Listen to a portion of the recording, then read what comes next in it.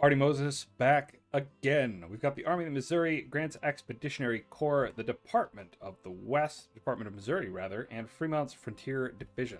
A couple of pretty big important changes have been made.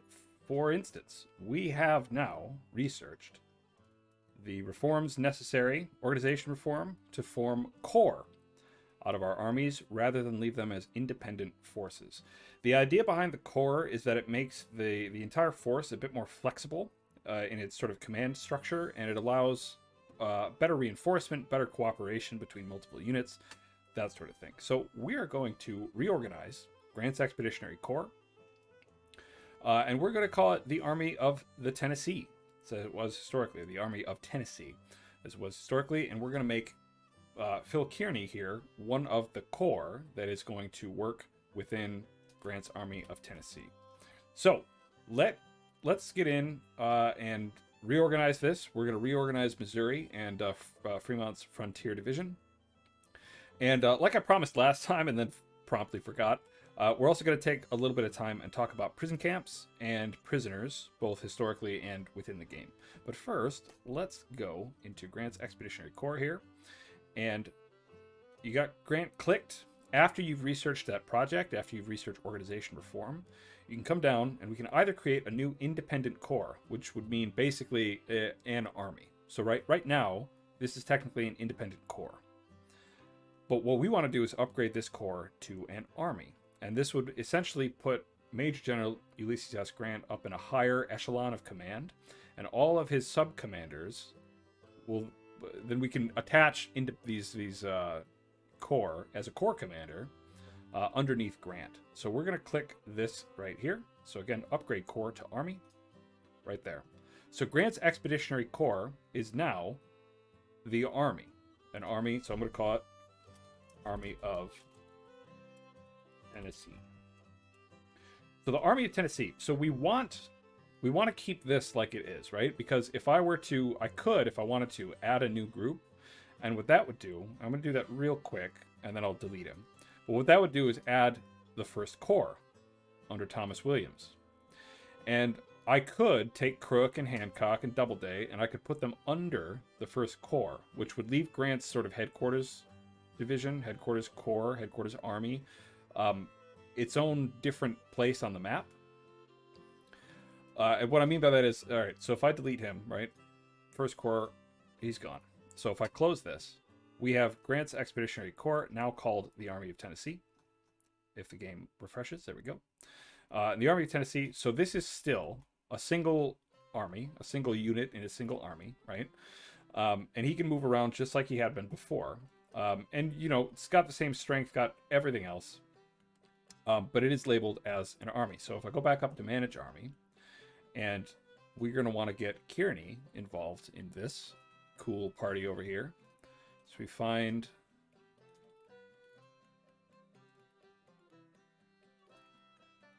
Phil Kearney, right? If we drag Phil Kearney over here and put him under Grant, that will make, if we can get rid of this transfer page, that will make Kearney's force, the Army of the Missouri, the first corps, technically the second corps, of Grant's Army of Tennessee.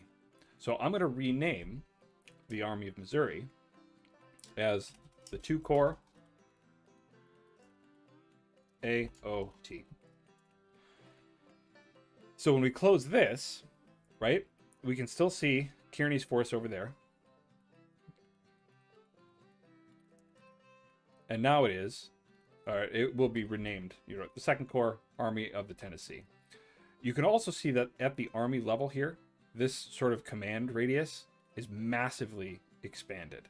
We also have a direct sort of chain of command that goes between Grant and Kearney over here, right? So this whole thing is now on the same page. When we open this up, we've got Grant's whole corps that he's leading personally, and then we have Kearney's 2nd Corps that is subservient to Grant. And so we can arrange this, organize this all on the same page. It makes transferring forces a lot easier, and it makes us able to kind of view this whole thing. So one of the complaints that I had when I first you know, was playing this way back in like 1.04 or even earlier, was that as soon as you research core, you have these independent little headquarters companies running around the map. But I didn't know that you could literally just attach divisions directly to these commander units. And now that I know that you can do that, you can keep Grant as essentially a corps commander as well as the army commander. And with basically an army that's just 2 corps, that's just fine, right? I don't need to make any changes, I don't think, to this sort of order of battle as it stands right now. Eventually, I might add a dedicated cavalry arm as its own independent corps. I might add a sort of division, a reserve artillery in case I get a lot more guns, things like that, right? So right there, we have the Army of the Tennessee. We have the Army of Tennessee now is in its core structure. And we can check out the front lines again, and we're making pretty good progress. We've captured Nashville, took it without a fight. We've got some forces that are going to be down here in Bolivar.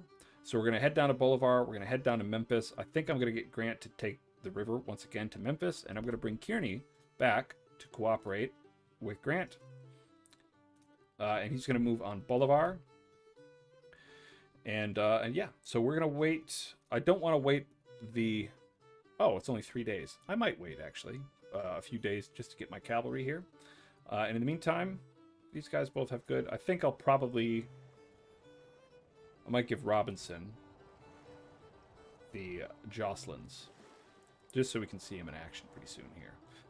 It says upgrade not possible. I don't know why, but it seemed fine. There we go.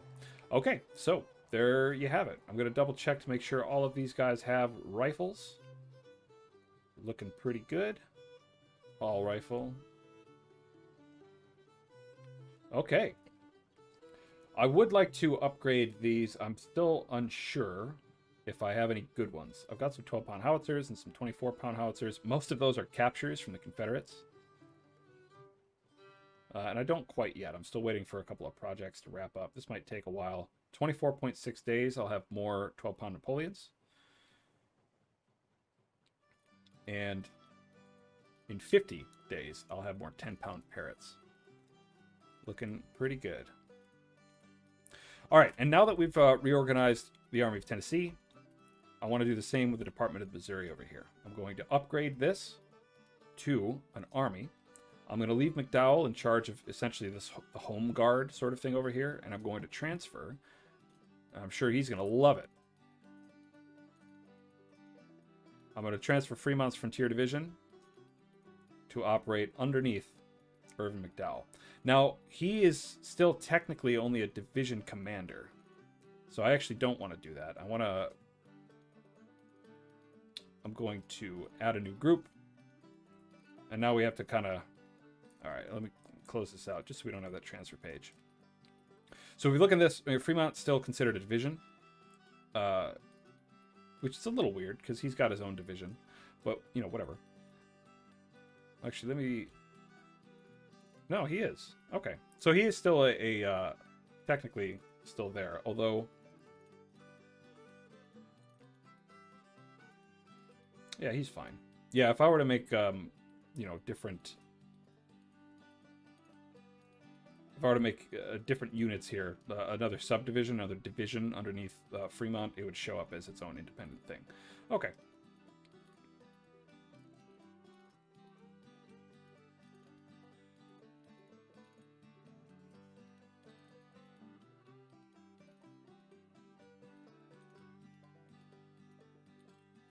And yep, it does show Fremont as having 3 stars up there. So Fremont's Frontier Division is now basically, it's operating as an independent corps as part of the Department of the Missouri. But I'm going to change its name.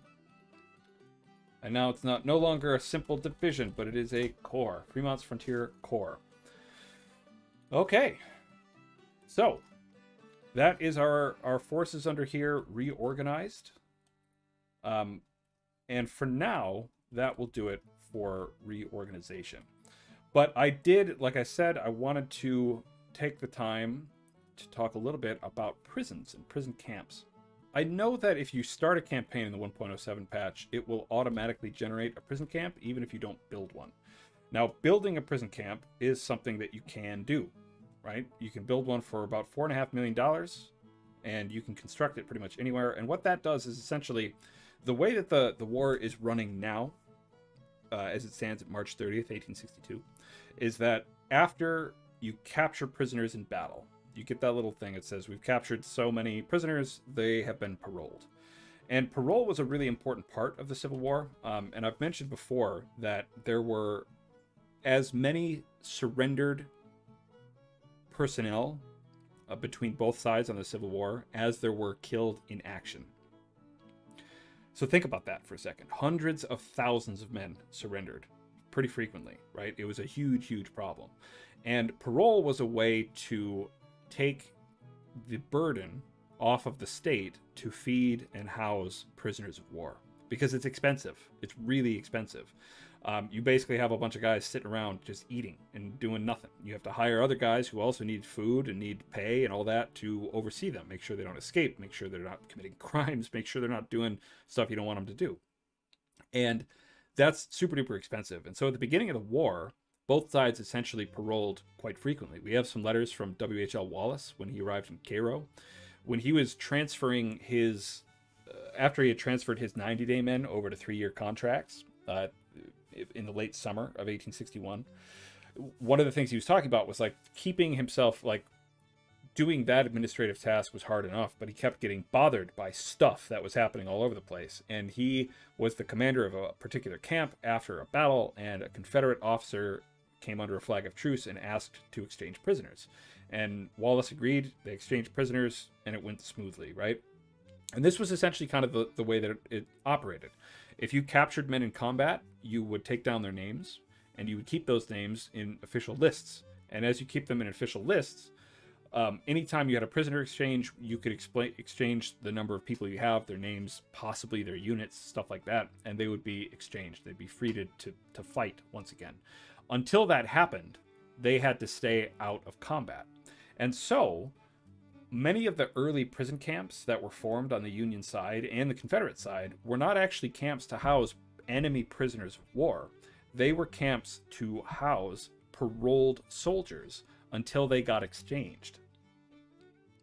Which is a weird thing, and it's something that this game doesn't actually model very well.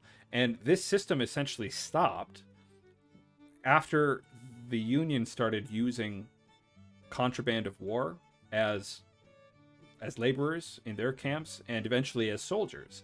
And the refusal of the Confederate armies, the refusal of the Confederate armies to recognize that these were legitimate either soldiers or laborers in the Union Army, and their refusal to parole them, meant that Lincoln came down pretty hard on that and said, if you are refusing to recognize black soldiers and black laborers as official parts of the army, we will no longer exchange prisoners. We're going to shove all your dudes into camp, and they're going to stay there till the end of the war. And the rebels basically said, well, okay, go ahead and do it. We are not going to allow for the existence of black soldiers. It's just, we're not going to acknowledge them. We're not going to exchange them. If they were emancipated slaves, they're going back to their owners, and if they weren't, they're going to the sales block. Like, that's what they were doing. And so the end of the parole system was mostly because of rebel stubbornness. They refused to allow the fact that black men could officially serve in the United States Army in any capacity. And that's why prison camps like Andersonville and like other places became so infamous. And a lot of some of the worst prison camps in the United States on the federal side saw a lot of the men who died in these camps were Union men who were waiting for their paroles. So again, it just speaks to how difficult and how awful it was to keep prisoners or to keep parolees sort of confined before they could go back to the ranks. So I always thought that was pretty interesting, and it's something the game doesn't try to model, and I don't necessarily think it ought to, right? It's just something I think is kind of interesting. So in any case, let us continue.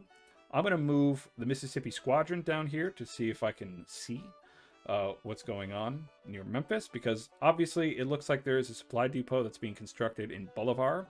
So I assume that our friends from our last battle are down here in Bolivar, and we're going to have to move down here and confront them. So we're going to wait for Kearney to catch up to Grant, and then we're both honestly, I had all these elaborate plans. I think we're just going to move down and challenge this army, and then we're going to move on Memphis and possibly Corinth as well.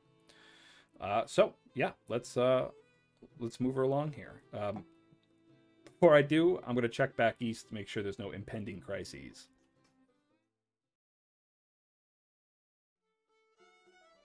Back here with the Army of Tennessee, it's looking like I'm not actually going to split the Corps and go over here to Memphis. Everything.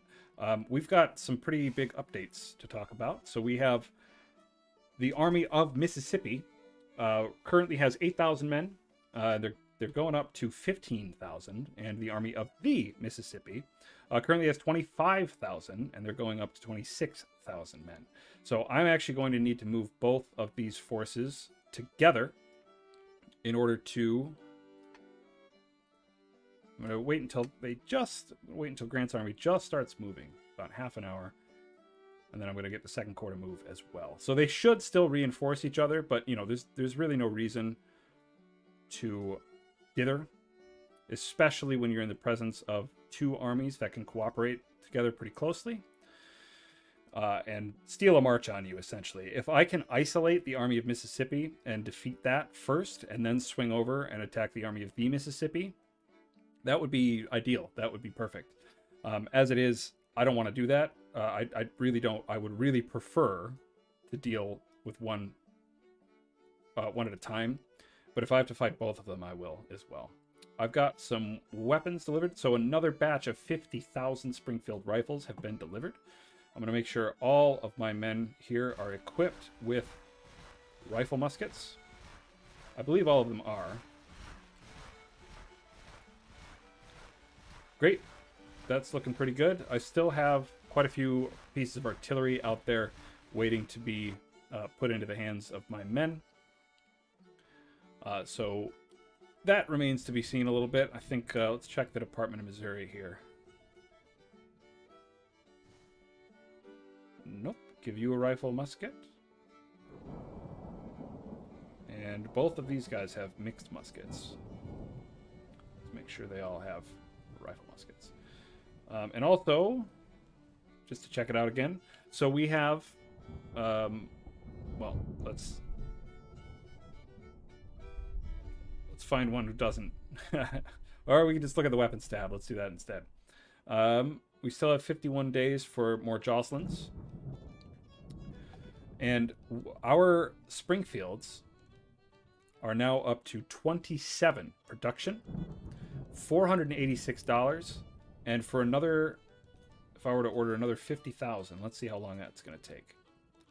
64 days. So just about where it was last time, I guess. I think last time was, what, 68 days? So it's reduced by 4. It's reduced, its overall cost is reduced by $7 million for that batch of 50,000. But again, just about 2 months, I can have another 50,000 in the hands of my men, which is pretty good. And again, so, okay, it does appear as if the difference is still 8 in between the Springfield and the Mississippi. And the Mississippi, again, it's still going to cost, like, it's still a lot more time to produce. They're still a bit more expensive. But it's, the last time I checked, the Springfields, they were at 18 production, and their estimated delivery was a lot lower. So I wonder if the production time goes down with number produced overall. I wonder if that's part of it. I wonder if it's just a lot more complicated than just this simple kind of number affecting everything. That's probably it. But in any case, again, it's really interesting to know, and I think it's useful, especially in planning your campaigns for the beginning portions of the game. All right, but let's get back and see what we're going to get into over here. They are going to withdraw. Wonderful. So if the Army of Mississippi here is going to withdraw and they're not going to challenge me, I'm going to turn and march right on the Army of the Mississippi, because of, again, same reasons. I really do not want to. Okay, give me Army of Tennessee. I don't want to be in a position where I have to fight both of them if I can at all avoid it. I'll wait until Grant just starts moving, and then I'll send the order. I'll send the order now.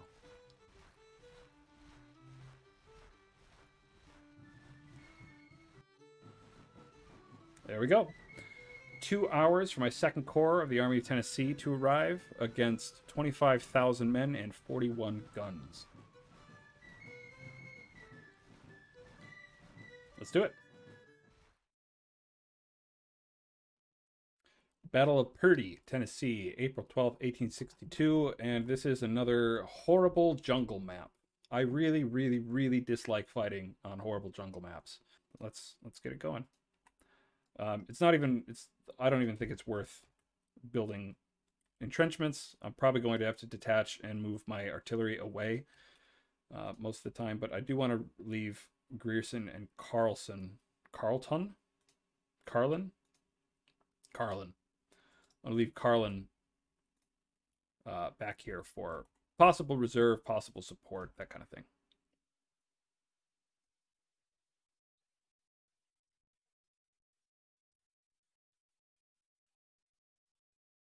One good thing about this being a horrible jungle map is that it will probably fatigue the enemy before they arrive, but that's small comfort.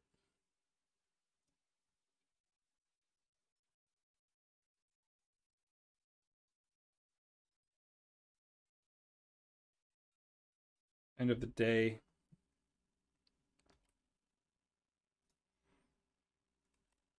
I don't, unless, well, let's cheese a little bit here. Sometimes the enemy they'll make these huge circuitous marching routes, and by the end of the day they'll end up in some absolutely bizarre position. If I were to guess, yeah, they're still over here. I don't know why they waited so long, but it looks like they're still quite far over there. So I'll bring them back. And that's sort of just a demonstration of the way that you can kind of cheese a little bit. Is just sort of bring your units up to the edge of your deployment zone and see what's there. You know, I don't think it's that bad. I think, honestly, one of the things I like the least of this whole game is this tediously long deployment and sort of search and scout phase. The quickest fix, I think, is if they put a 20 or a 30 times speed sort of enhancement, because sometimes the AI will goof up, right? They'll just mash into each other in places like this where the terrain is unfavorable, and it'll take literally days for them to actually even like deploy and do anything.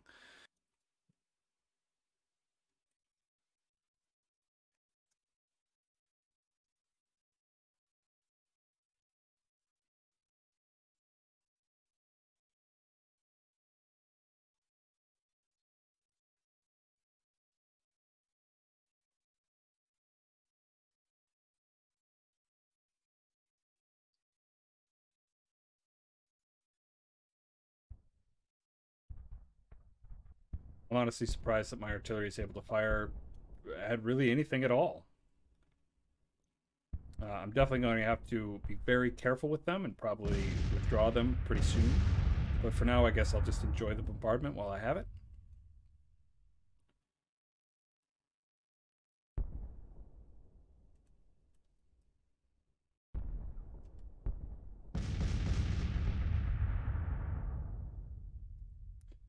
And Anderson is being pretty foolish, so I'm gonna go get him.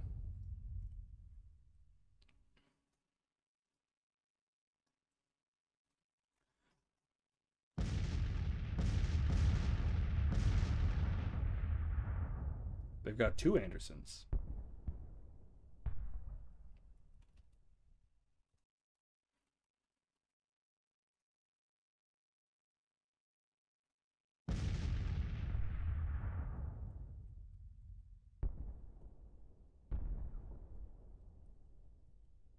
Or they have teleporting men somehow. I'm not sure what happened here. It said Stevenson in contact, and then the enemy brigade I was fighting literally teleported away.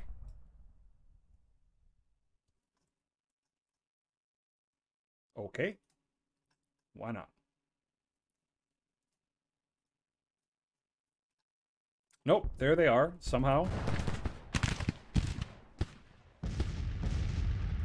All right, Colonel William H.L. Wallace with his Hall rifles about to open up.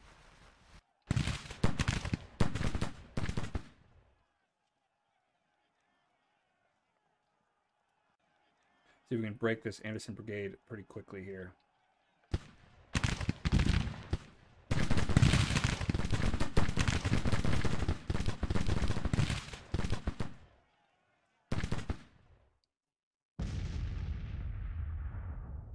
Oh, Doubleday is way back here. Let's bring Doubleday up.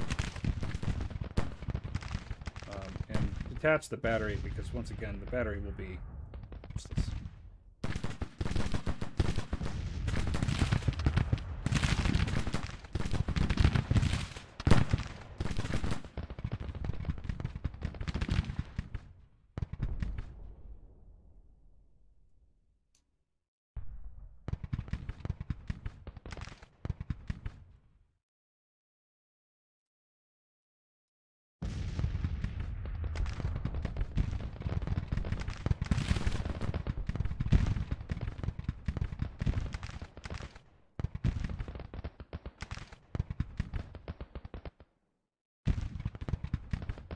Colonel Wallace pushing aggressively, as he should.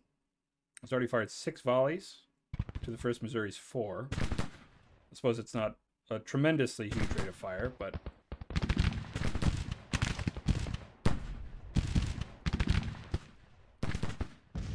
And that is Anderson broken. I'm going to keep William Wallace heading up here on the flank, and I'm going to turn Stevenson to engage straight ahead as well. Again, we have an opportunity here to just sort of take them on in detail. They had such a messy deployment zone that they probably spent most of that day just trying to get people on this road. And now that they're up on the road, now that they're engaging, I have the opportunity, since I was just sitting, to engage them piecemeal, and just one at a time. And so that is what I'm going to do.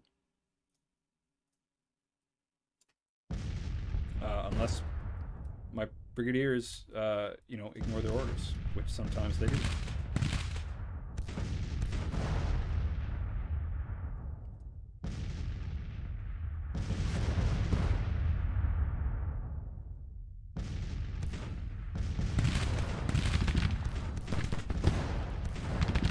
And so, as a bit of a tactical question, I'm sure some of you have noticed that I often get right up into the faces of enemy artillery with my entire brigades.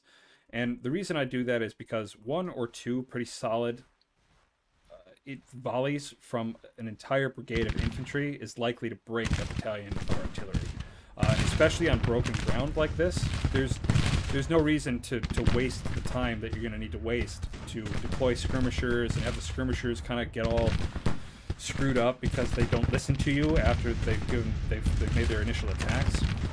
And the amount of times that it takes for the artillery to reload and fire more canister, you can basically have put on 3 or 4 volleys and utterly break them. So I prefer it to engaging with skirmishers, although if I have the time and if I have the space, I will deploy skirmishers, and I will try to get skirmishers to hit the artillery.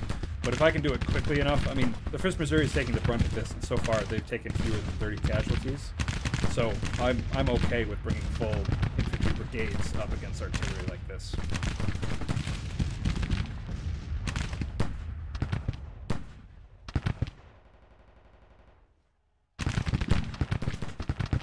I'd really like Wallace to move a bit faster.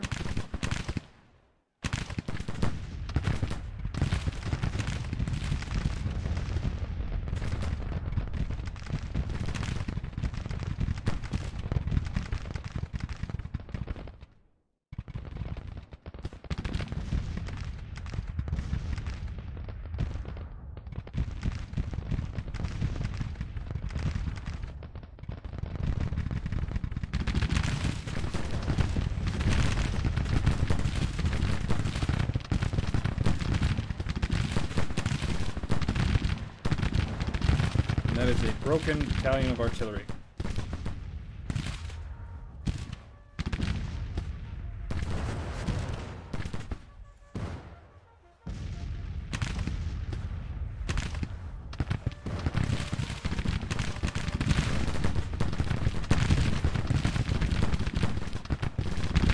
Alright, 5th Indiana made a slight miscalculation on their positioning, so I'm going to order them to withdraw slightly while I wait for Elliott to get into position.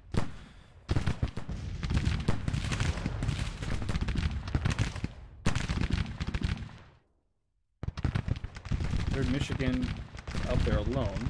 I want Scammon to get up there quickly if he can.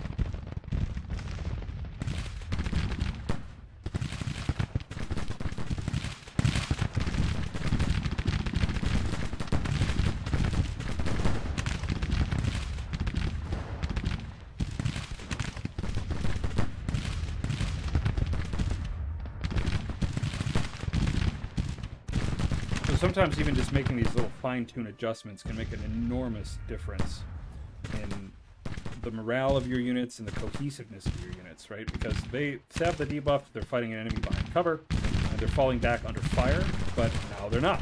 And they don't have a flank debuff, and they still have a morale buff because they are supported by nearby units.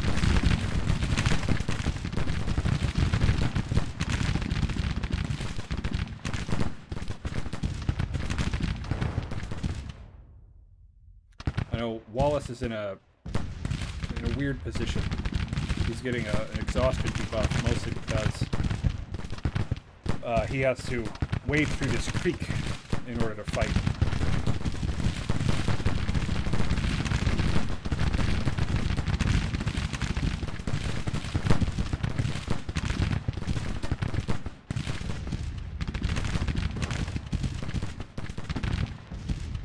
Such a brutal slog here. Just everybody marching through this swamp. Everybody moving so slowly. Alright, I'm going to order the 1st Missouri to lie down. Now they're really taking quite a lot of artillery fire. And we don't have the DPS on that gun that we had in the last time we assaulted one. So hopefully I can break Anderson's brigade, the other Anderson's brigade, and I can get some flanking fire on that battery. But until then, I've got to have the 1st Missouri just lie down and try to take it.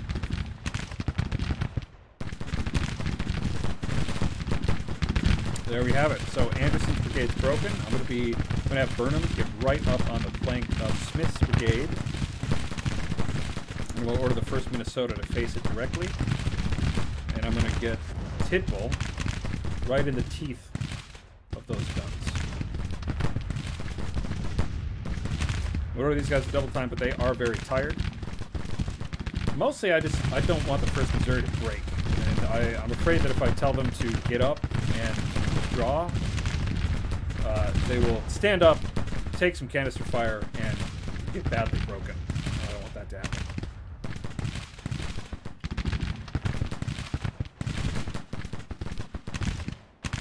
Get Wallace's men to slew over in front. I can withdraw the 1st Missouri once they stop getting under direct fire from this artillery.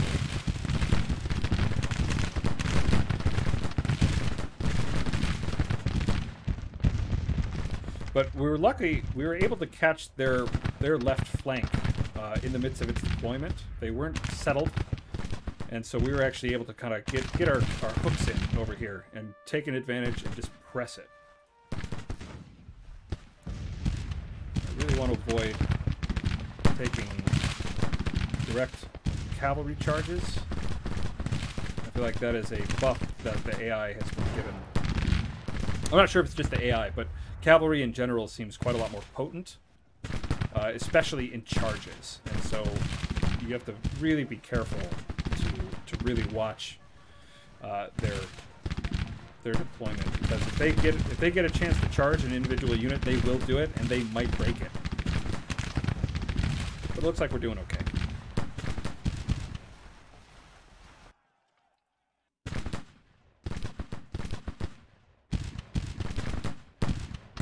And they are withdrawing. We haven't been given, you know, we haven't been told they're withdrawing quite yet, but it's quite obvious they are withdrawing from the field. 2,600 casualties is pretty good. It's not, you know, it's no major victory by any means, but it's pretty good.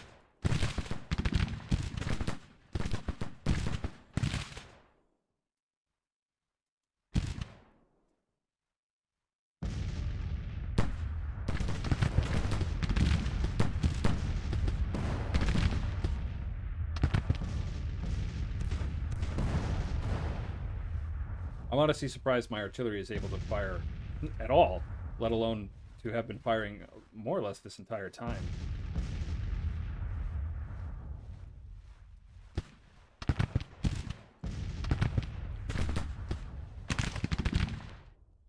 Boy, my division commander is really far away.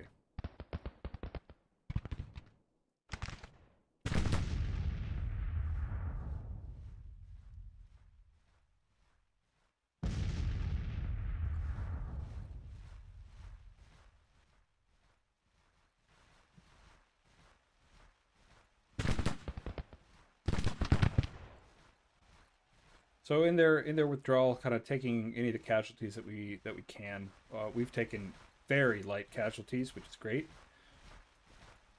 and that's nothing to shake your fist at in 1.07.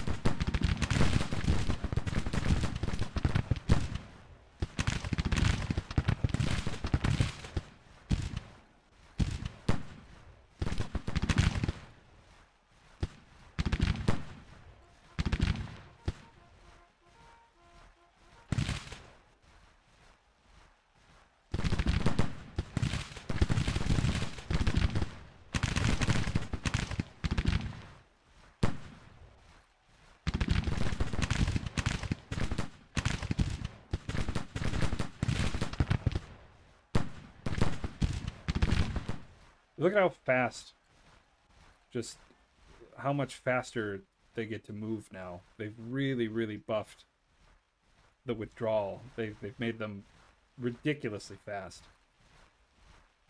They're broken.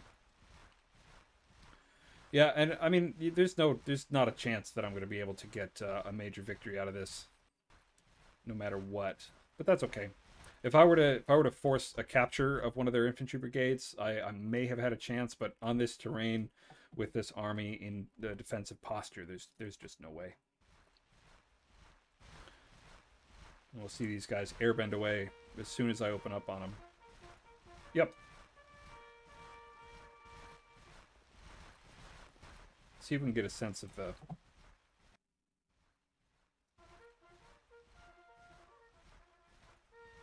This is just one-time speed.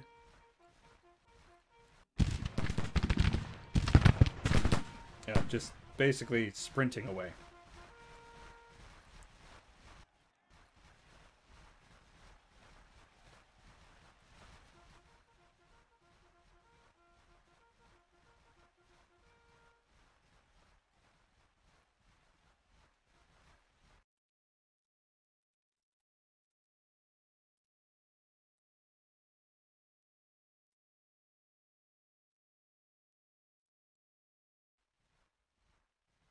And they're just going to keep doing this. They're going to move just outside of rifle range every time.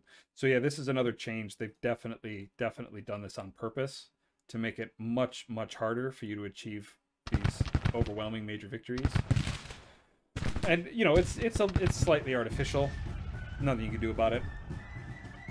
But decent battle.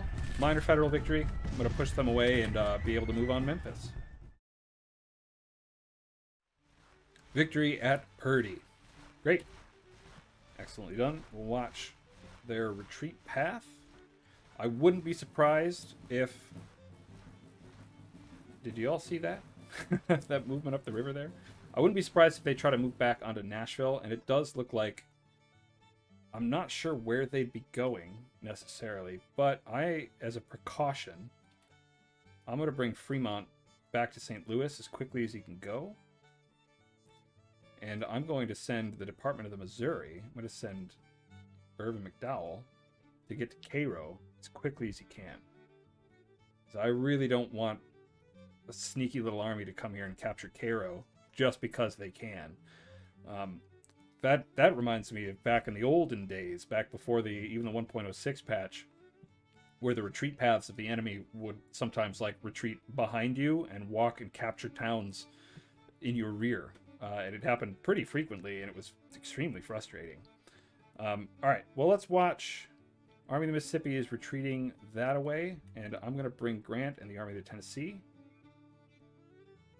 by rail to Memphis. I'm also going to move my river fleet as fast as it can go, horse march, all the way up the Mississippi River.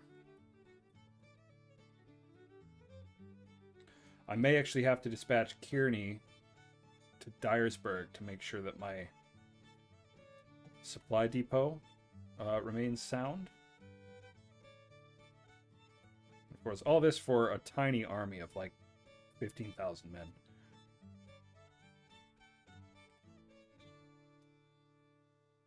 All right, my Mississippi squadron didn't see anything. McDowell is safely ensconced in Cairo. I'm going to bring the fleet back down here. See if I can get some intelligence, get some line of sight against what may be going on.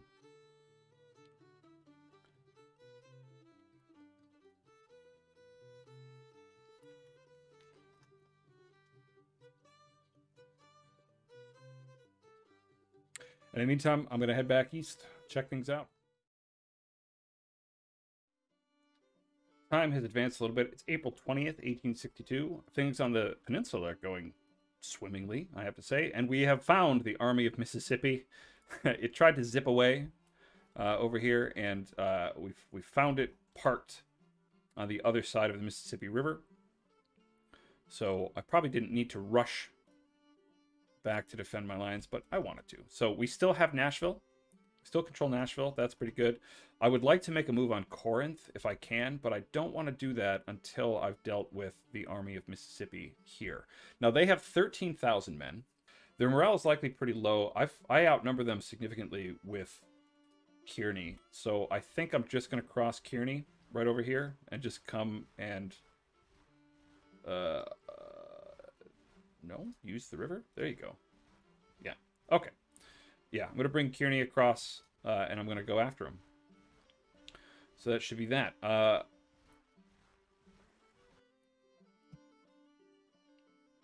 And I'm hoping... Oh, they're moving again. Where are they going?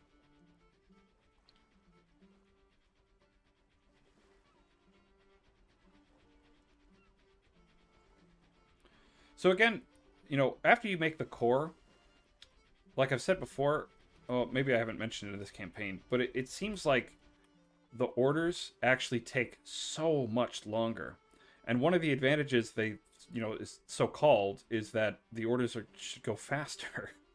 But it's because, like, Kearney's orders come from Grant, and Grant's far away, and they don't have a telegraph between the two of them.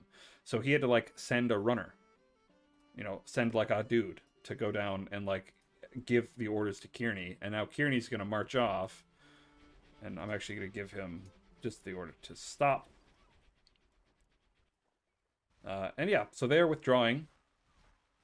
And they've run into some of my men. Good, that's where I want them to go. Because, yeah, if I can come down here and capture Little Rock, I think that will basically pull all of the Confederate forces south rather than keeping them up here in Missouri. And that would be pretty ideal. I don't know that I want to make a move on Little Rock now. I think what I want to do is I want to bring Kearney down to make a move onto Corinth. And there might be another secessionist army around here as well. There were two of them. But I think, too, that we're going to need another force. So this is the Army of Tennessee. It probably should be the Army of the Tennessee. But I think I want at least another corps, at least another 15,000, 20,000 men that I want to headquarter in Nashville. And I want to keep them sort of on my eastern flank as we go in. I might also want to send them over here. Now, the Confederacy has an iron mine near Knoxville. It is this is it. This is their only iron mine. The entire Confederacy, this is their only iron mine. And if I build another corps, headquartered in Nashville and send even a cavalry raiding force up here. The I guess this is this still the Shenandoah Valley? I know this is. What is this one? The Appalachian Valley. So if I send a raiding force up the Appalachian Valley, I might be able to torch this iron mine, and that would be a huge setback for the economy of the Confederacy. So that's something to think about. That might be a nice long-term plan. And I think I'm going to try to raise that that other corps here. So we got to come to the military panel, and you can say new independent corps, and you bring that up, and I'm going to pick, I want to build it in Kentucky, and this is perfect. This is exactly who I wanted to be in charge. George Thomas. George Thomas is a Virginian. George Thomas was born in Virginia. He stayed loyal to the United States during the war, and he was a superb commander for the Union side. And he's often sort of gone unsung in many things. I'm just going to give him 2 divisions. That's all I want. Tyler's okay. Thomas Williams is all right. I think I'm going to replace him. Joseph Roberts. Milroy. I thought I had more sort of displaced brigadiers around somewhere, but I guess not. McClernand. Can bring McClernand in here. He's an Illinoisan. He was another one of these political appointees that helped kind of keep Southern Illinois especially a little bit more loyal. So yeah, let's do McClernand. And then, let's see. I can transfer a few men from... I don't want Burnside. We've got the Department of the Missouri. I'm going to bring Abercrombie over. He's a veteran. So I definitely want Abercrombie.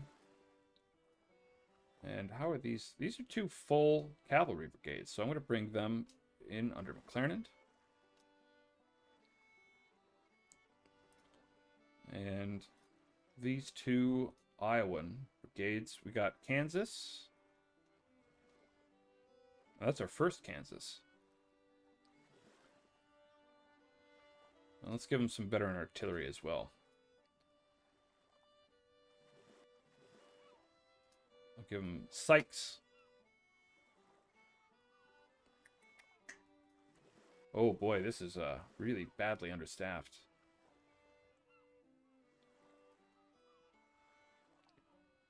Okay, that'll be it for now. I'm going to let these guys transfer over. It'll be about 10 days or so. And I'll see about... Let's see if we've got... Nobody I really want to spare from out east. We do have the Army of the Ohio that I might kind of move over to be a bit farther to the west. We'll see. But yeah, this tiny little division here, this is going to be the kind of core of our first thing. Let's rename these guys. These are at least the 3rd Ohio Cavalry. I know I've got a few more.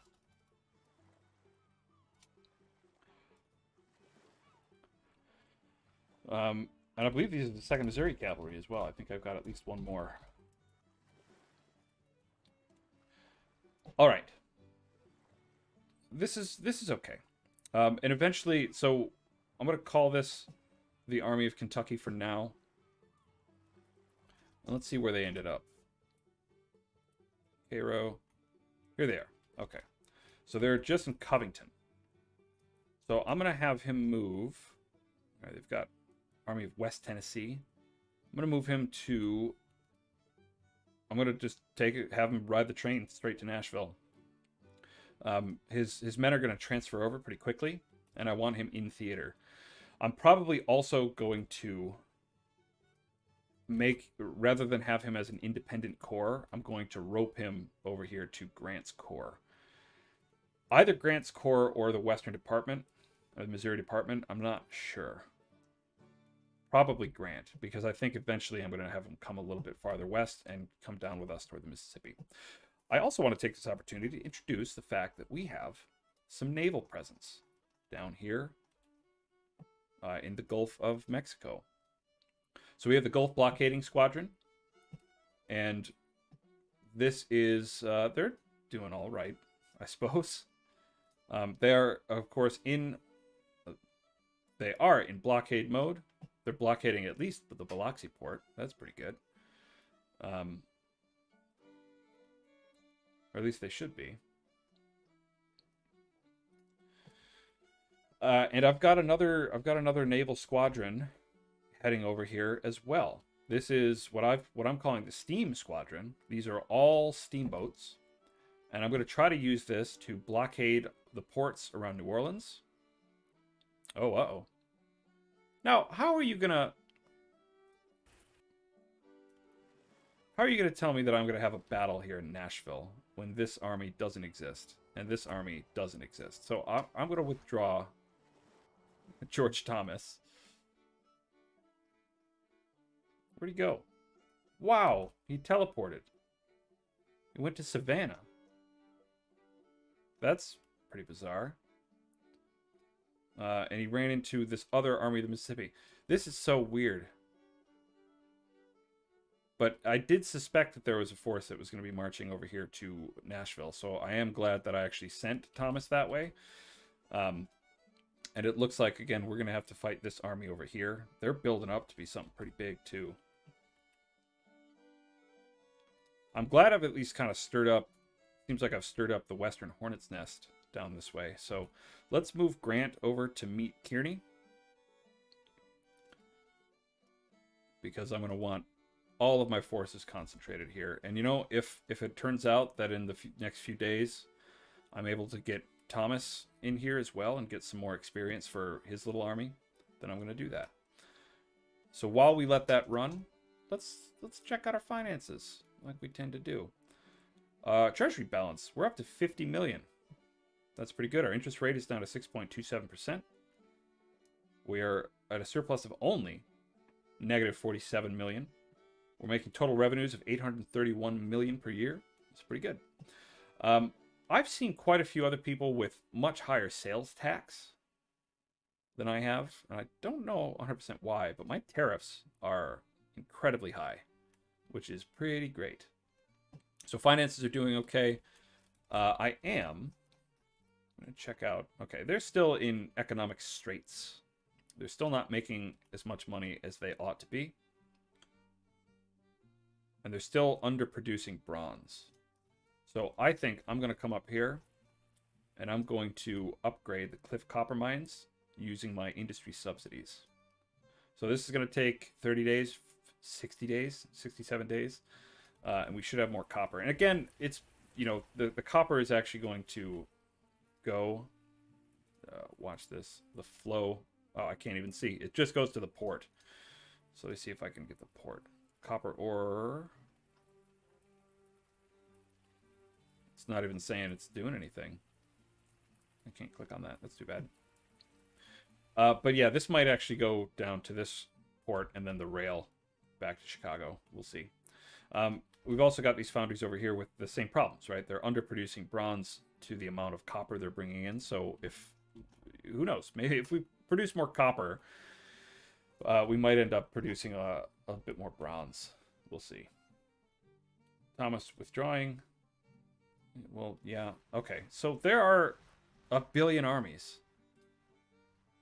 And he's just zipping, teleporting across the country. Okay. Sure. But here comes Kearney. And here comes Grant.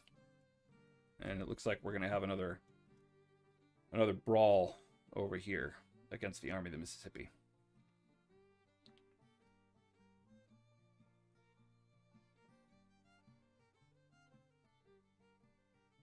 Union buys back bonds.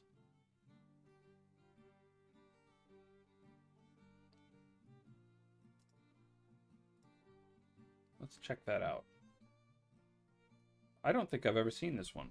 Union today bought back 25 million worth of bonds on the public debt markets at a current interest level of 6.19%. Huge surpluses and a filled treasury supported this transaction.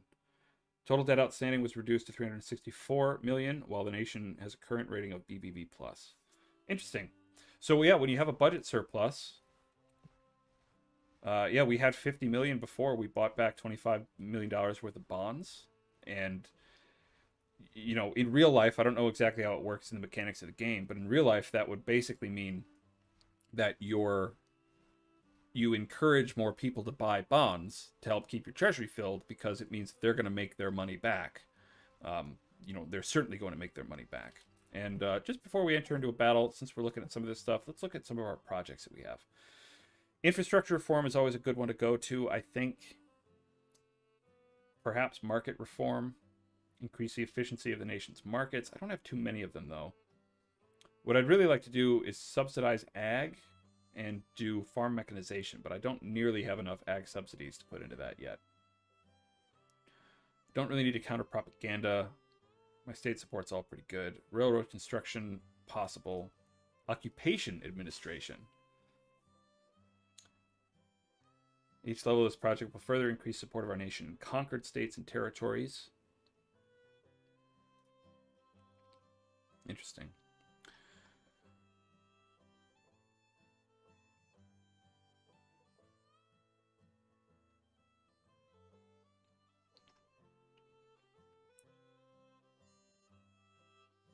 I could do Sharps rifles. Everybody loves Sharps rifles.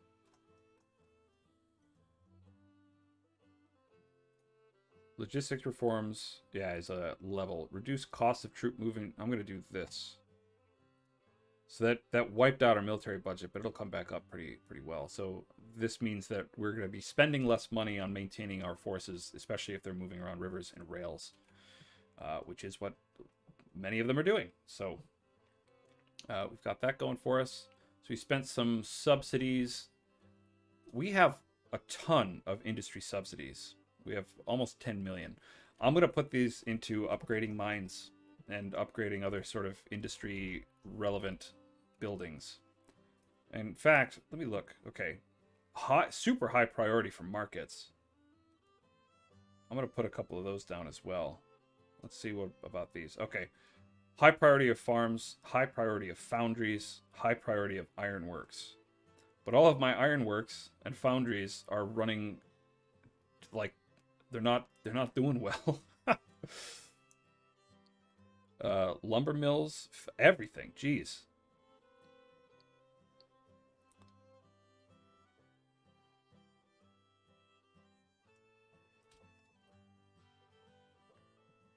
But yeah, it's weird that it keeps saying, you know, high priority for this stuff, but all the things, all the ones that we already have are not profitable.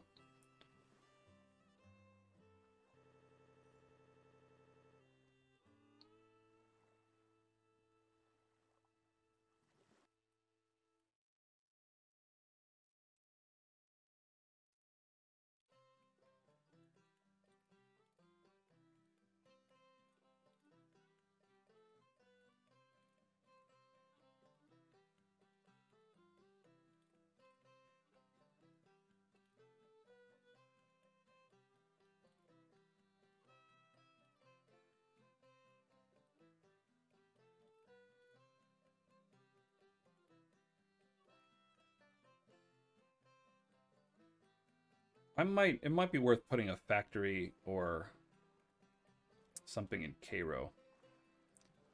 Let's see.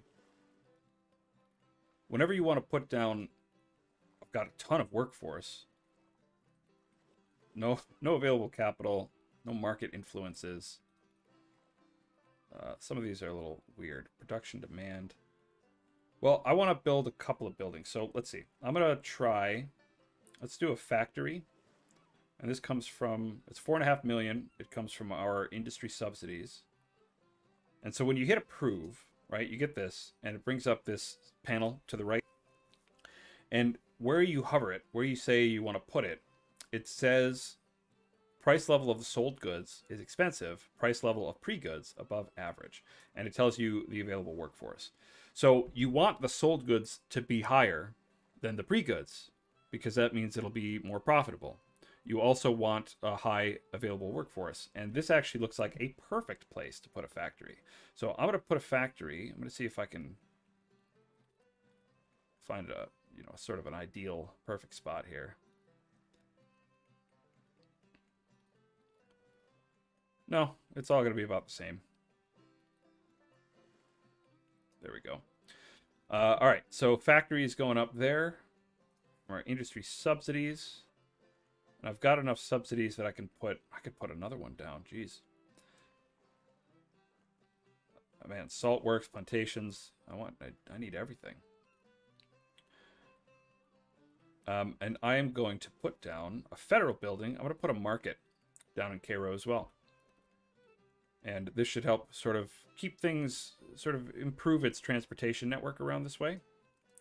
And there we go. So that's a bunch of money spent. Hopefully it's a good one. Hopefully it's a good amount of money spent. But the market will surely help things out here in Cairo. And I think that factory will help things out a little bit as well. So let's get back to it. We've got a battle impending. I need the Second Corps to get a move on. I did order them all the way down here. Why did they stop? And it's going to take 11 hours for that order to get there. That's so ridiculous. Oh.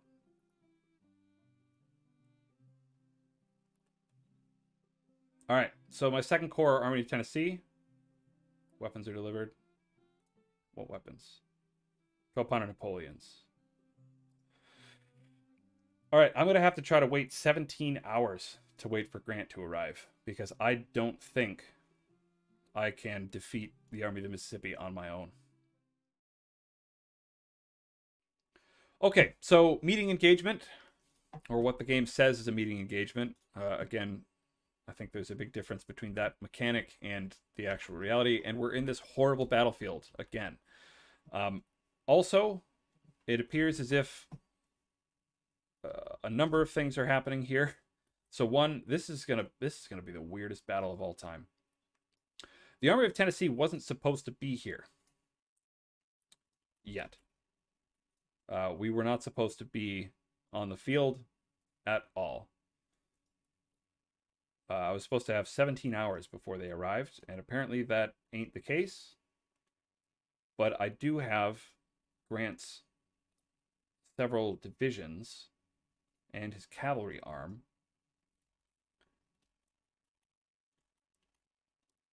over here. The capture point is way down here, and I have my whole army on the field. So get out of the way. I just want to find Kearney. There he is. Second Corps. So because this map sucks, because this map is the worst map, one of the worst maps of all time, it's going to take hours for Kearney's Second Corps to come anywhere close to this battlefield. And because of my deployment zone over here, I'm basically going to be kind of forced to fight these guys almost right off the jump. So I could attempt to be hyper aggressive and just line straight up right in front of them and just blast them to hell as quickly as I can. But I think that might be a bad move. They outnumber me. We're almost even in this in this particular spot. We're almost even, and I could do this, and I could hope. This is bizarre, and I could hope that my that is a bad place. I want my artillery all in the center. I should finish talking about what I'm talking about first. So let's, okay, McCall here, you there, Crook, over this way. Oh, over this way, yep.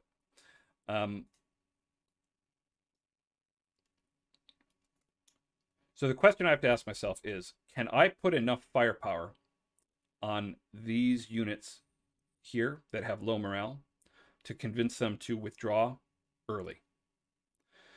If I can do that in the first couple of minutes, I can win this battle with super light casualties and not have to worry about pretty much their entire left wing.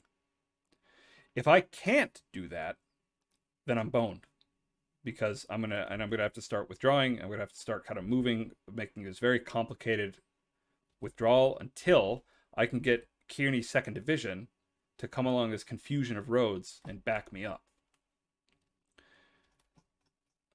However, I'm now role-playing as Ulysses S. Grant. And Ulysses S. Grant didn't fuck around.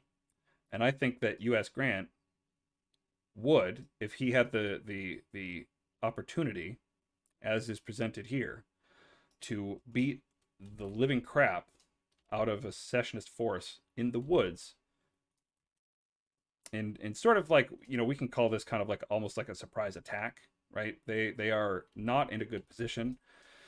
They are, because of the sort of vagaries of this game's sort of deployment mechanics, because we can kind of run right up on them on this, in this deployment zone, and we can put a lot of fire on them really early. I think that this is an opportunity that Grant would not give up. And the risk that I'm taking here, once again, the risk that I'm taking here is getting Grant's entire army destroyed. Is the risk that I'm taking. It's a big risk. It is a not insignificant risk at all. And I'm really just hoping that this little line of 4 brigades can convince these wavering brigades here to run soon. That's the whole thing. And I do have a pretty, it looks like I've got a moderate advantage in morale. I've got a big advantage in manpower, but I can't manifest it here. I can't put it in, right? I don't actually have the advantage in manpower yet, because Kearny's 2nd Corps isn't actually sort of in a place where they can do anything yet, right? But again, if I can put a lot of fire on these guys really early, right at the beginning of the battle, and just really pour it into them, I might be able to win straight off. I'm not going to be able to use my artillery all that much. I'm going to keep them close just in case they can fire. But if they can't fire over the heads of these guys, I'm going to withdraw them back down this road, because I will need to use this road to withdraw, and I'm going to have to get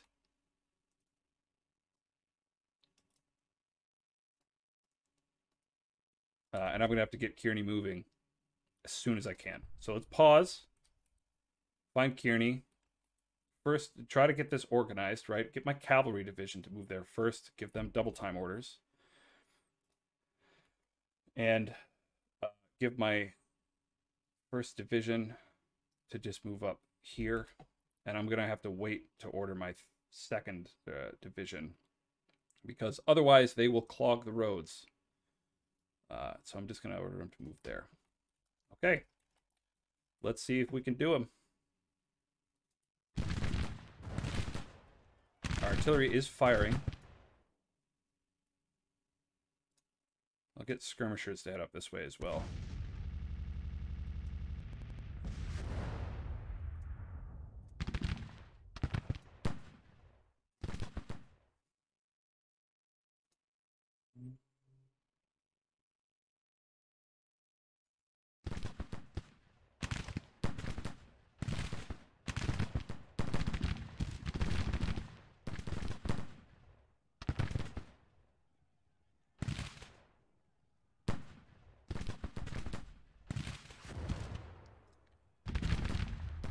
Now, if I can, I think it'd be super lovely to be able to put a bombard order over here. We'll see if it actually functions. I don't know. And we'll also see if they just cavalry charge. Okay, there's one broken unit. Sam's regiment broken. Johnson's regiment's wavering. They're taking 70 casualties. It's 2 broken infantry brigades.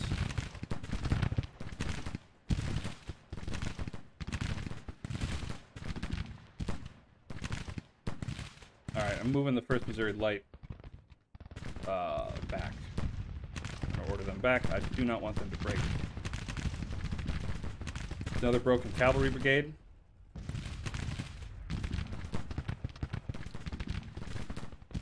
I've only inflicted a couple of 100 casualties, but it's broken artillery battalion.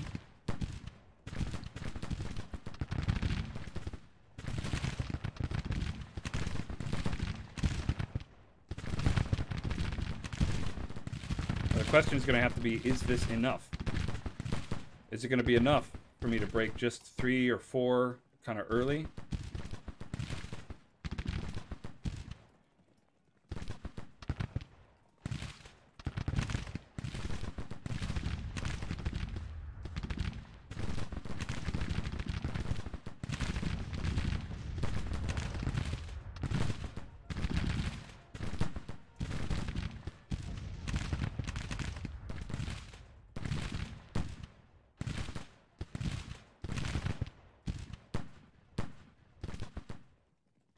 Things along a little bit.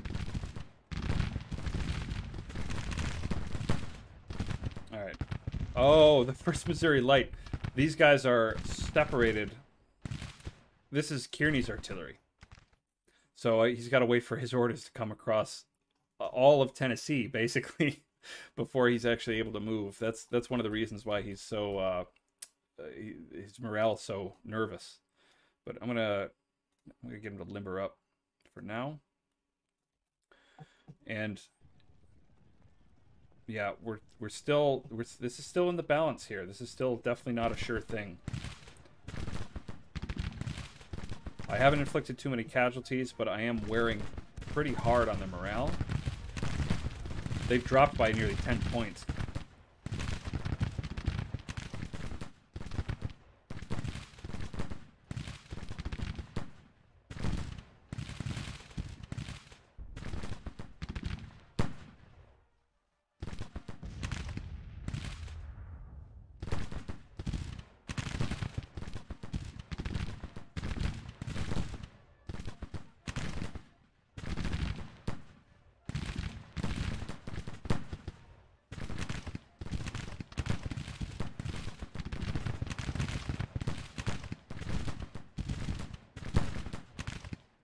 I forgot how green most of Grant's army is here.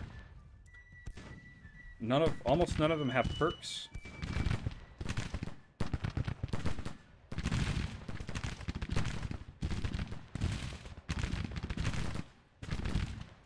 This was a much bigger risk than I thought. I mean, if this were my sort of hardened, I guess it'd be Kearney's men. Kearney's men are the ones that are really experienced. And if I had Kearney's division, Kearney's corps in this deployment zone rather than Grant's, I think this would have been even more of a sure thing. I mean, I'm pretty certain that we've got it right now. I've got, like, really no morale risks at the moment at all. I've taken extremely light casualties, and the Confederate morale is in the dumpster at the moment. So I think we've got this. I'm pretty certain at this point that we've got it.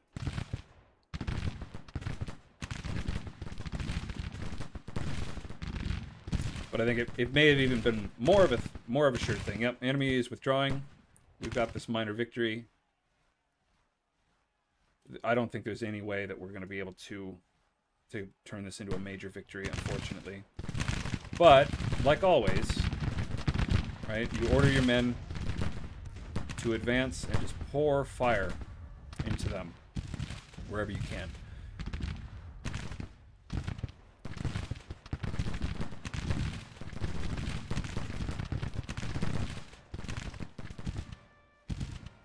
Yep, and that is one badly beaten enemy army. Again, the casualty ratio is way too light to make this a major victory, but all of these brigades in their next battle, as long as the next battle happens pretty soon, are going to be massively, massively affected in terms of their morale. And so, you know, this was a convincing, you know, a terrific victory for Grant.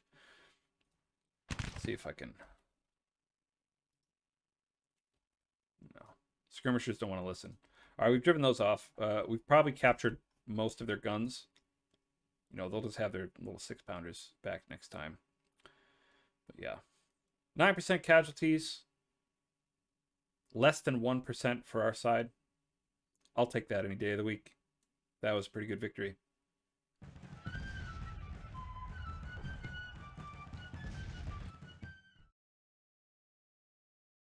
Victory at Jackson.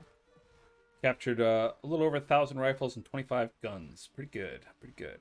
So that was a bit weird, right? The way that the corps interact on the battle map can be weird sometimes, right? It said that it took 17 hours for the second corps to arrive, or rather, they attacked the second corps, but it was it was Grant's men in the Army of the Tennessee, and Grant's basically his corps that he's leading that took the brunt of that attack, and Kearney was the one that was far away. So when you organize by corps, it's things get weird. Things get really strange, and you have to really, you can't really trust that kind of initial deployment thing at all, because again, it gets pretty weird. So all right, so that was fine. That was a good battle. I mean, I think that some people might say that kind of lining up right there in that crunched up deployment zone is kind of cheese, especially because the AI clumps their units together so badly. But given the terrain, given my advantage in manpower, given the fact that I control this region pretty closely, the way that I would fictionalize that is by saying that this was essentially an ambush, right? We were able to catch the Army of the Mississippi on the march. We were able to catch them, it was one of these meeting engagements where we just had more men on the field first before they did, and we were able to intercept them as they were marching toward another objective. And, that kind of thing happened all the time in the Civil War. So I don't feel necessarily as if that's super duper cheesy. Other people might disagree, and they're welcome to. But for now, I'll say that's a comfortable victory that I will take any day of the week. All right, so I want to move against this Army of West Tennessee. It has 0 men. It's just forming up, and I'm gonna move back to Memphis first, because I know that this Army of Mississippi will likely be moving down here. They're also trying to recruit a lot more men into the Army of the Mississippi here. They want to get this thing up to 30,000 men. Right now they have 22,000. So I want to harry this as much as possible, and I want to get them shuffling away. I'm still really annoyed about the second corps here having a 12-hour order delay. I think that's pretty ridiculous, especially given that I could give the order to the Army of Kentucky right now and it would instantly move. It would move within a few hours. But I can't. I have to wait. So I have to wait at least a day for, I'll have 3 brigades, 2 cavalry, and an infantry brigade, actually physically on the field, and I'll move over here to protect Nashville.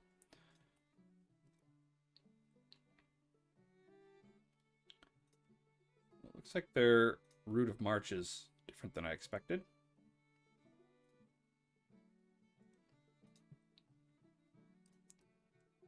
I'm move them back here to this rail junction.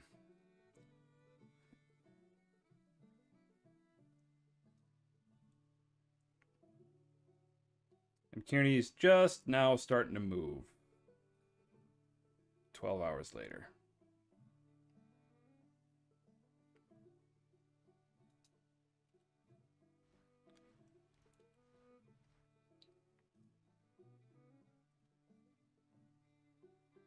Grant at destination.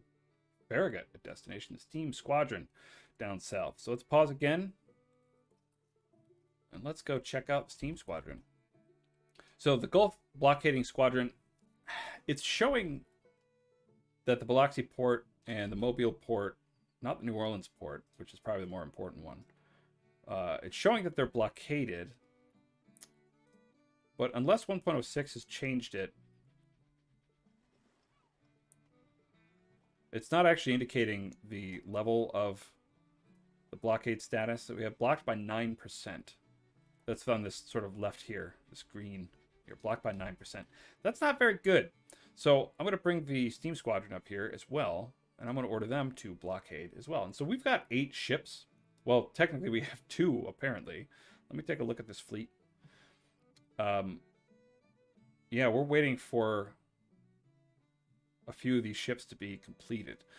So right now we've got basically 2 frigates, or we've got a USS Santee, a frigate, and the USS Preble that are currently good in doing the blockade. That's why the blockade is so small. Farragut, on the other hand, has 7 ships, all of which are steam powered, all of which are good. And as soon as I put him on blockade, it'll probably increase the level of blockade significantly. So I'm going to do that. I'm going to order blockade.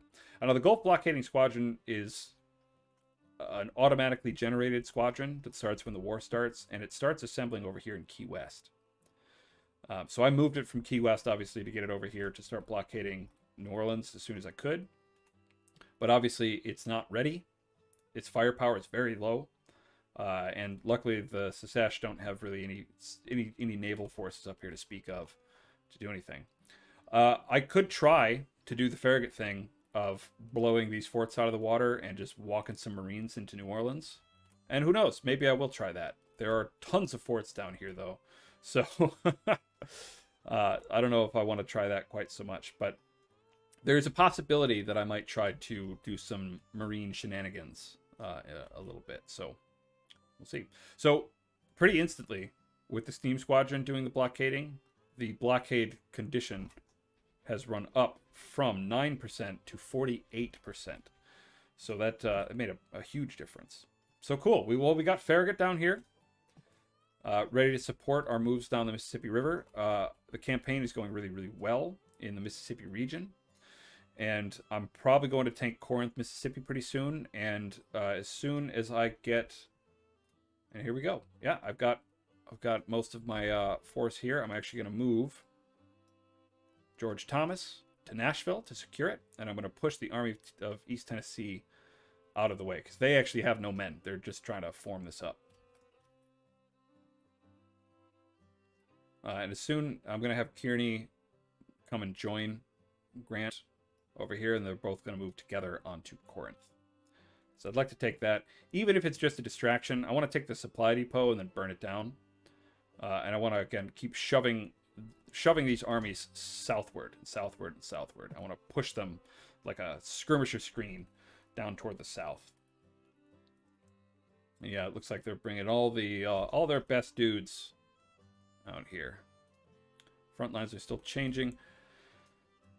Just because I would really like to make all of this blue, right? But that's going to be supply difficult. So I'm actually going to give Fremont's Frontier Corps its advantage in traveling without supplies. And I'm going to have them move down to Springfield. This is just my ADD. Nobody needs to do any of this. But yeah, so we're actually seeing sort of a massive increase in the complexity of this region's forces and the operations that it's going to entail. So that's I think that's pretty cool. I think this has been a sort of a neat experiment in the campaign so far. But let's watch a couple of other things happen. Let's watch Thomas kick out this mustering army from Nashville. And it looks like they're trying to build a supply depot, which they can't do because, you know, they don't actually have any men.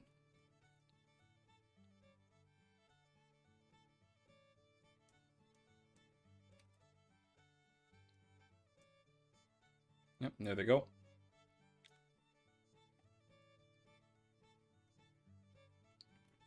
Kearney has arrived.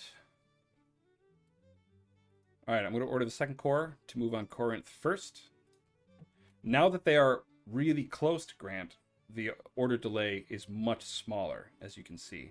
And I think that if we were to take a third perk, it might be useful to take the Field Telegraph perk, because that might actually shorten the order delay coming from Grant. I'm not 100% sure. It might.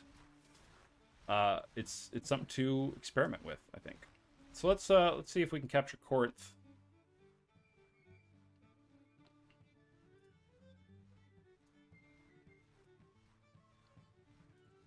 Just moving Grant down here to support. We might run into the enemy, we might not. I'm not sure. They're not super close, and they are withdrawing. Looks like they are withdrawing.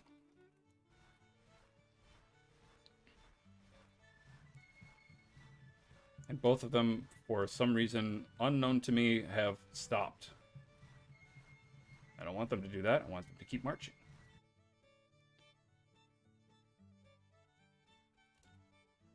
this one is...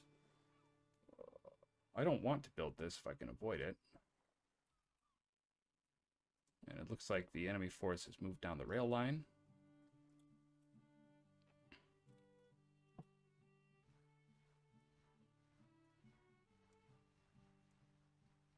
Yep, and once again, pushing those morale-drained armies out of the way. Capturing Corinth, and I wonder if they might try to withdraw down the river. No, we're going to have to chase them around like a chicken with our heads cut off over and over. This is a situation in which I wish the AI allowed more surrendering. Right? These guys are badly pinched. They either have to withdraw down the river. What I would probably try to do is take the river to Decatur, and then I'd march from Decatur down to, like, you know, Tuscaloosa or somewhere else that I could get sort of deeper into my own country and, you know, recover. The AI ain't doing that, though. And that's fine. I mean, I think we'll give this a couple of days, and what I'd like to do is hit them again if I can. And I might even bring Thomas down to try to do that. But Thomas will be severely outnumbered by the Army of the Mississippi, which has about 20,000 men, and they're going toward 30,000. And I really don't want that army to come and deal with George Thomas. He's undermanned as far as this goes. So with that respect, I'm actually let's get some more men recruited into the Department of Missouri. Let's add a new group. Let's find somebody who's a good administrator. Timothy Andrews is pretty good. I'm not sure I'm going to find anybody that's got 3 in administration at this late stage of the war. So I'll take Andrews, and I'm just going to give him just a few more infantry brigades from around here. So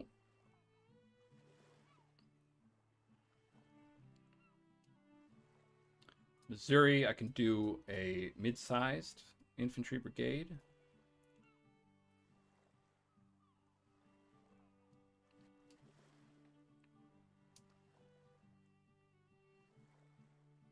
Michigan's got enough. I can do a mid-sized infantry brigade.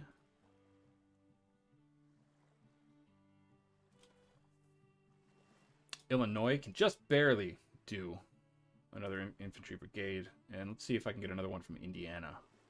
Nope, they are tapped out.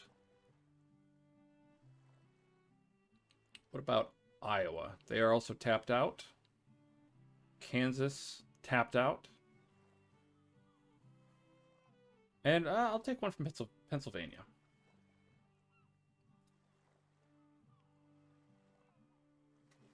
Yeah, well, from Pennsylvania. They'll be sort of the eastmost men that we have here. But McDowell will raise that little second corps right here in the Department of Missouri. I don't think they've formed an independent corps anywhere. So, yeah, that's good. And Fremont is almost here in Springfield. So let's check out the front lines. Yeah. And he's looking good. He's got such a small force, and they've got that supply perk, the flying column. So I think that his supply problems aren't going to be that major compared to other marches that we've had.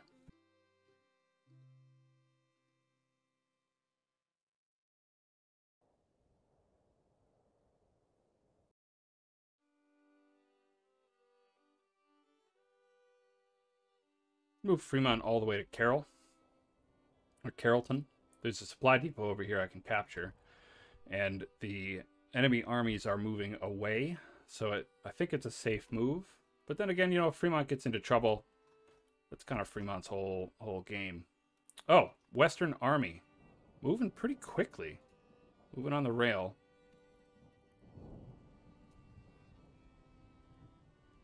I'll take my second corps and head down and see if I can hit them.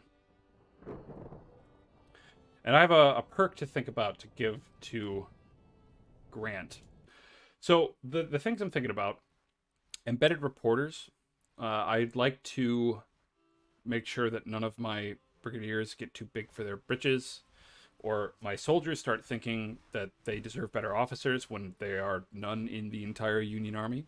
This might help to increase fame. I'm obviously thinking about field telegraph because the order delays with this corps it's just ridiculous. It's just absolutely absurd. Bureau of Military Intelligence is always a good one. Field or Ambulance Corps is always a really good one.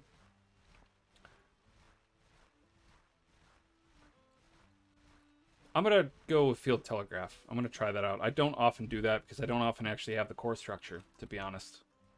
The Western Army is moving. They are getting out of there. I'm going to turn Kearney right around. In 13 hours, he'll get his orders to turn around and come back. Just ridiculous. McCrae's army. Again, absolutely no men at all. None whatsoever. Are somehow going to come and take down my 10,000 man army. All right. They're welcome to try, I suppose. Let's see where this telegraph is actually connected to. This is a southern telegraph, so it's not actually connected to any of my telegraphs. So I wonder, actually,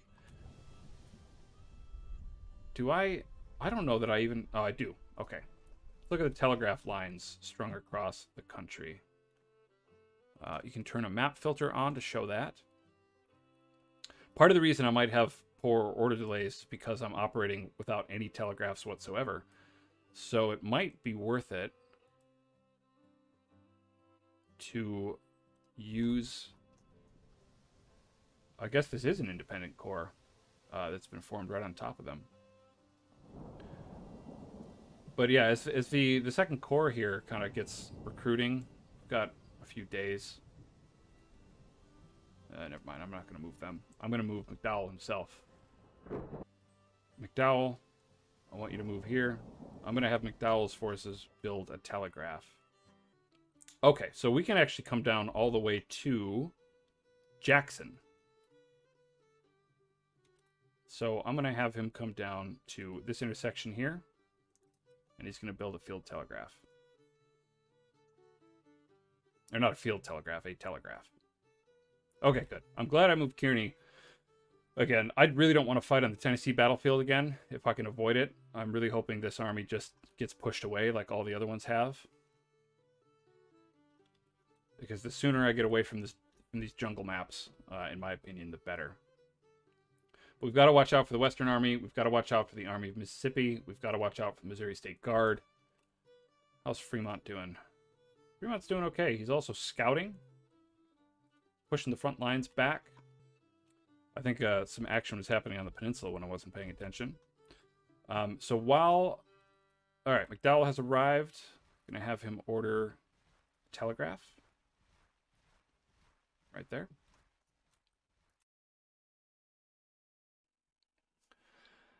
I had recorded the next chunk of this episode, intending to put it in this episode, but looking at the time here, I think I'm going to call it here. So once again, thank you very much for watching, and the next episode we're going to have another couple of battles that start off right away. So I'll see you next time. Once again, thank you very much for watching. If you really like what you've seen, feel free to leave a comment, give me a like or a subscribe, and if you have any questions about anything in particular you'd like to see covered, please let me know. See you next time.